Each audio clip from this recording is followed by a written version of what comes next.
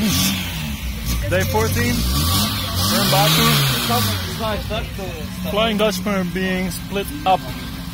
We want to take the boat, the ferry to Turkmenbashi, but there was a lot of confusion and a limited amount of cars could get on the boat. So as you can see, Roland is driving off, getting on the ferry. There he is.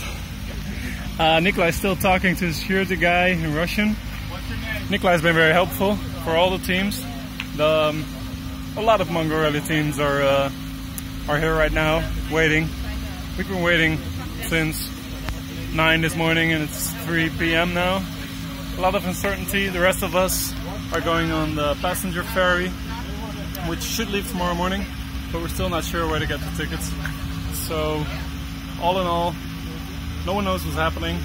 Keep talking to people that say different stuff, and yeah, at least Roland got on the boat now, and hopefully same for us tomorrow morning. The good thing is though that our boat is supposedly faster, so we should arrive around the same time actually, so we're not separated for that long. Other than that, Baku's been nice. Yesterday we didn't do a vlog, sorry about that, but the city was good. We had some nice food, lovely lunch again. It was great. Met up with a local friend of Nikolai actually, who took us there. And yeah, the evening was fun too. Went to a wine bar with amazingly cheap wines, like €5 a bottle, which is insane. And had a great time. Here's Nikolai. Man.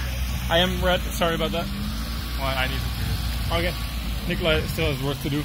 This is Team Silicon Rally. We've been convoying with them. Great guys. And again, one guy gets to go on the boat now. The other people have to wait a bit and see what's going on.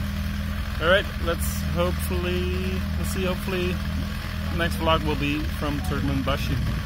Alright guys, see you.